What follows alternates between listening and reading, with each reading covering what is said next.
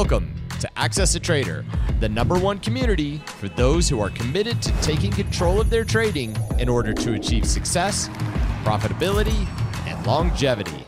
Thank you for joining us.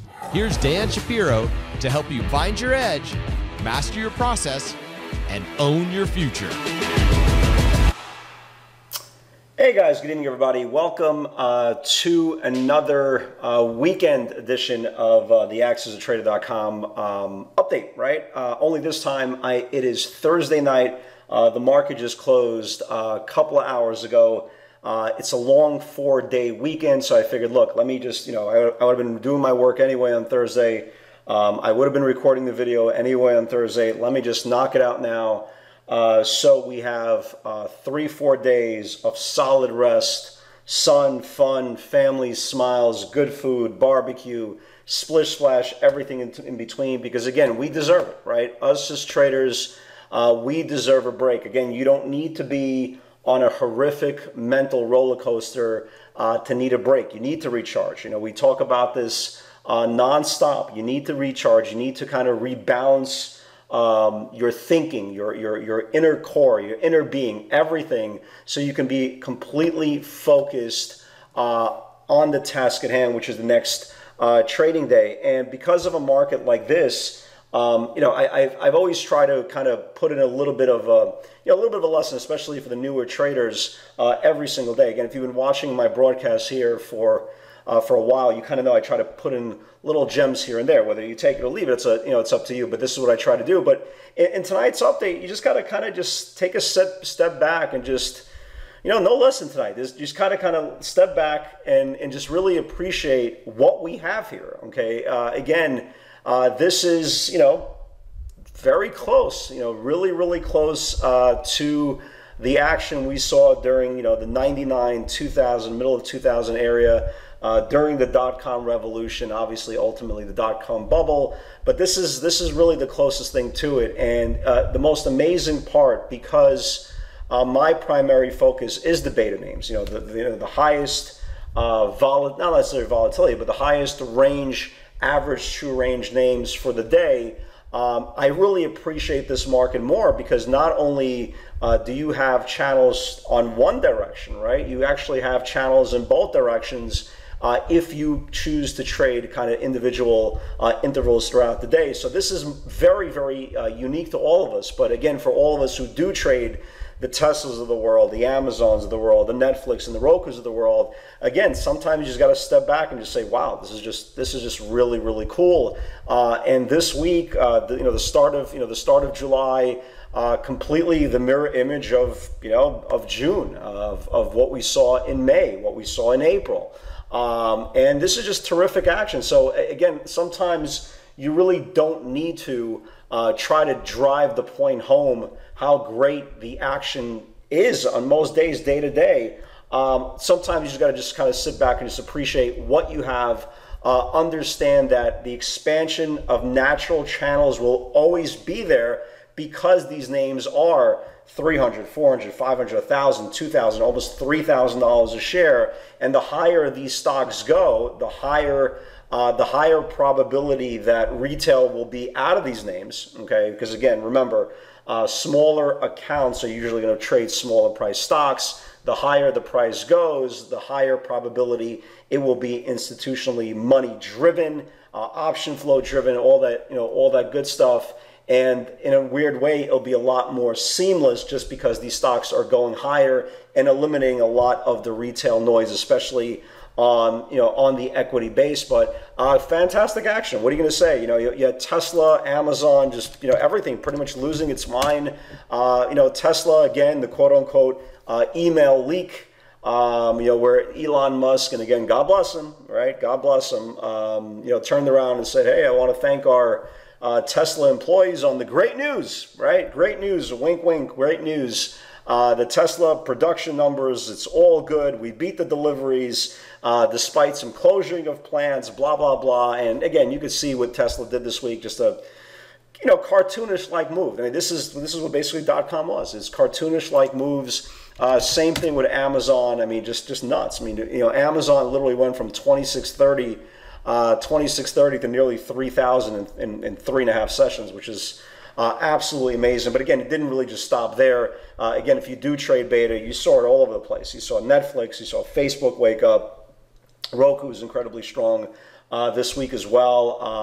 Spotify was very, very strong. And we'll talk about the individual pivots in a second. But we're definitely in a great market, both long and short. Again, we talked about a lot of areas that we did take advantage of this week, not only on the blow-off tops, but the identifying them, reclaiming and remounting key support zones to kind of start going back the other way. But now we're here, right? Now we're here. We'll talk about the individual pivots. If you look at the individual numbers for the week, very, very strong. Dow up 3.3%. You had the S&P up 4%, and obviously the tech-heavy NASDAQ was up 4.6% for the week, which is, it's again, absolutely remarkable. Phenomenal strength to end the week. And now we're kind of in a weird spot. And again, if you are paying attention, and this is where we talk about, again, taking off the rose-colored glasses and actually paying attention to what we're seeing technically, you will see a very, very common thread, right? Inverted hammer, right? Can anybody guess what this is? Da, da, da, da. We got an inverted hammer. So it's a lot of times, again, you're trading bias based on technical analysis. But again, at some point, and how you become a better trader via technical analysis, how to, again, recognize scenarios that just happen. So again, inverted hammer, flush, inverted hammer, flush, da, da, da, inverted hammer. And when you look at all these stocks, how they close today, again, they're tired, right? They're tired. And again, you know, Tesla, can it gap up again on Monday? Sure, it can. But again, you can see gap up and kind of lower highs the whole day. Amazon, again, gap up and lower highs the whole day. Netflix, again, tired. You know, big move up, tired the whole day. BYND, you know, had a couple of PRs. Lower highs 3 consecutive days. Again, it's tired. Boeing, again, it's very, very close to breaking down, guys. I know a lot of people are Boeing fans. We had a pivot to the upside. We had a pivot today that didn't trigger to the downside. But you can see 3 days in a row, it's just holding on to the 5-day moving average. And again, starts confirming the 5-day. There's 7 to 14 points in the trade.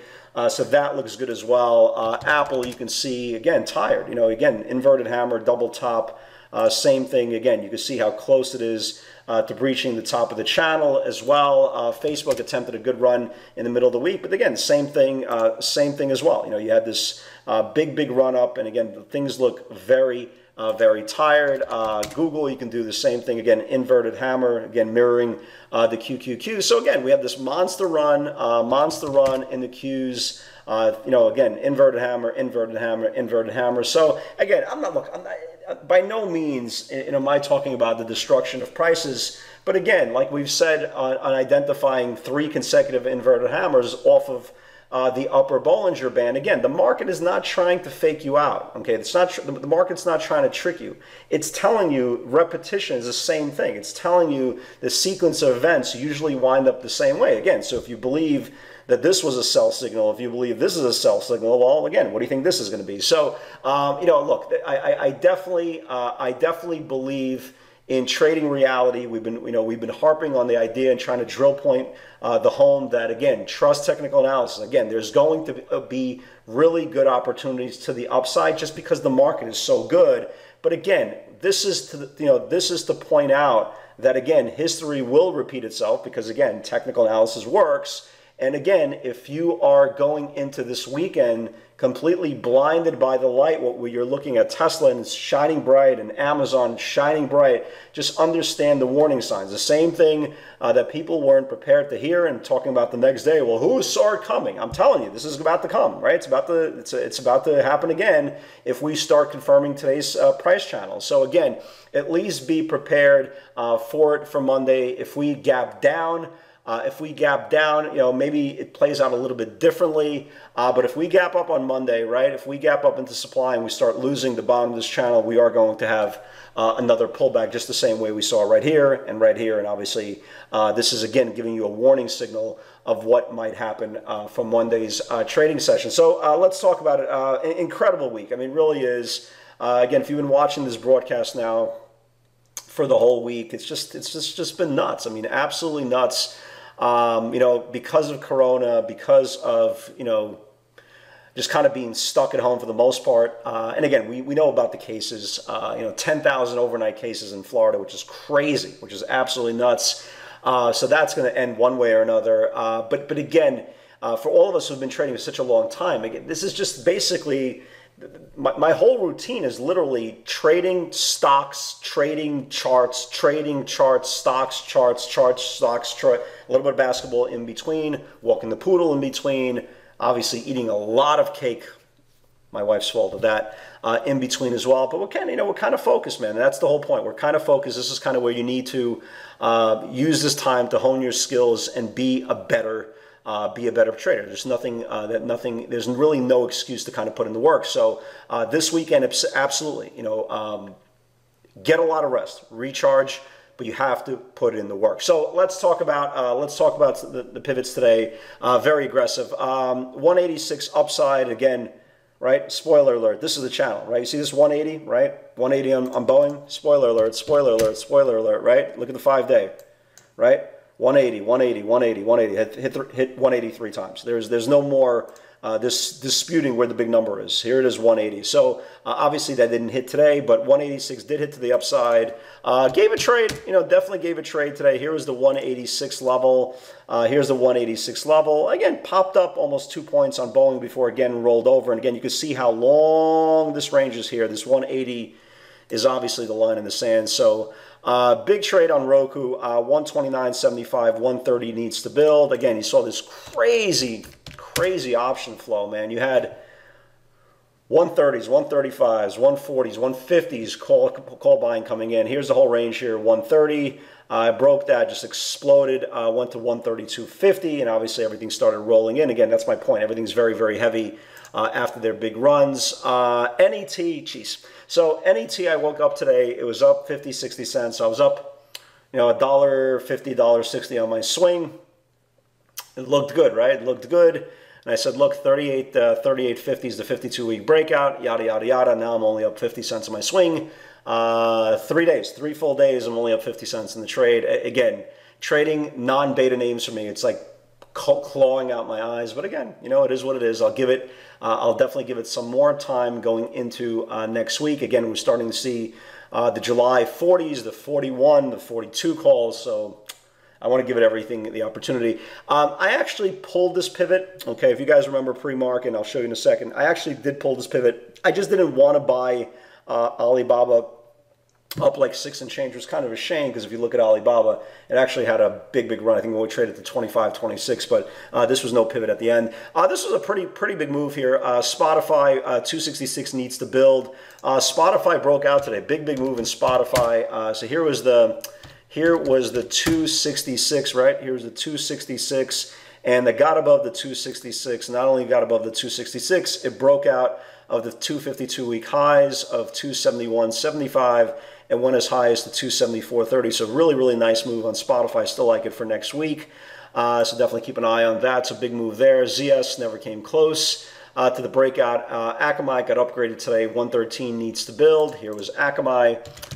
Here is Akamai 113, right? Here's the 113 needs to build. And Akamai went all the way up to, actually not even that big move. Again, I didn't trade Akamai, 14 and change, but again, still looks good for next week. Facebook never got up to the 241 level. I was joking around here, obviously. 1800 needs to build, obviously. I was joking. I traded also NVIDIA today. Nice move. I traded Roku, NVIDIA, Spotify today. It was a good day today. NVIDIA 387 needs to build to confirm 52-week highs. Here was NVIDIA, confirmed the 52-week highs. You can see it confirmed the 52-week highs and went right to almost the 390. And we knew it was going to get rejected there because it was a supply zone coming up here in this linear regression line. Again, this thing kind of mirrors the NASDAQ 100 inverted hammer again. But a nice move. Listen, nice $3 move there. Talk about a nice bounce. Okay, guys, talk about a really nice bounce here. Usually I don't put bounce plays on the Twitter feed. I usually like to use just the natural pivots, but this was such a good play that I put it on here. So 477.50, 478 potential bounce play off of support. or 490. Guess what? Both hit. And it actually hit after, it actually hit at the same, not the same time, but it hit and then it started rallying here. So 477.50, 478, here was the bounce play. And here's why. Again, this is off rising support. We do these plays all the time in the live webinar. So here is the rising support right over here. So this 477, you can see the low here, 477.77, and the damn thing just exploded. It put up like an $8 bounce, like a really, really big move, and the natural pivot hit as well from the 490, went to like 492 and change. So big move on Netflix as well. Yeah, so I said, unfortunately, I just pulled this pivot. I said, hey, let's forget about the setup. I can't justify buying BABA up 6. It actually went up 10, which is blah, blah, blah. So Boeing take on the way up, NVIDIA take on the way up. Again, 266 was the pivot, and again, 272 will fly, went to like 74 and change. Tesla, again, this is the point. This is the whole point of trading both sides, right? So 1195, if it builds below, can flush. Again, experienced traders only. If you're a new trader, this is not for you. Again, not every single trade can be for you. And I said, look, 1195, take on the way down, 1185 next spot. Look at the low, right, guys? And here's the pivot, and here's the low. So here is the pivot right here, right over here, 1195. It confirmed and went right down to 1185. Again, there is no guesswork. Stocks trade from supply to supply and demand to demand. Obviously, I will be looking for a sneaky pivot on an exhaustion blow off top, possibly on Monday or Tuesday on Tesla to kind of ride it back down to the downside. But just a phenomenal trader. Any way you look at it, greatest trader, and definitely in my 20-21 years of trader both sides. So fantastic move. Listen, $10 candle in between all this buying madness is absolutely amazing. Again, 180 is a big level on Boeing going forward. Roku, just a monster. And I had this, listen, again, at some point, I just said, this tape is insane. This tape is absolutely amazing. And again, that's what we are fortunate enough to have. So going forward, guys, Monday, I'm looking for a reversal in equity prices. Again, are they going to get murdered like they did a couple of days ago? I don't know. Look, I want to be at least prepared for a significant downturn. Excuse me, I don't want to use a downturn. Significant potential rug pull like we saw on the previous blow off top only last week. So guys, again, make sure for all you folks, get a lot of rest. Okay, go enjoy your life. Have some cocktails, just smile, get some sun, whatever the case may be. But guys, you have to put in the work, okay? Spend at least a couple of hours. You have 4 days for all you guys who are especially new to the PS60 feed or the live webinar. Look, there's 10 and a half hours of data, of content breaking down these pivots, okay? Again, I could feed you pivots till you're blue in the face. If you are not understanding all the moving parts, you're just cheating yourself. You're cheating your longevity. So please put in the work, because again, it's incredibly important to understand the moving parts, or else again, you are still playing catch up mentally and you won't understand the dynamics of them. So guys, have a great weekend, everybody. It's Thursday. Get some rest. I love you all. Hope everybody is living their best life. For all you new traders that are still trying to find your footing, it will come. It will absolutely come. Have faith. It's just part of the journey. It's part of the process. And with God's help, I'll see you all next week. Have a great weekend, guys. Have a great list. God bless. Congratulations for putting in the time to take control of your trading. You're one step closer to owning your future and achieving the success you desire. Want daily trade ideas directly from Dan, straight off his personal watch list? Unlock our free PS60 Vault, where you'll get nightly updates on pivot opportunities we're watching for the next day's session. Click the link in the description to get started today.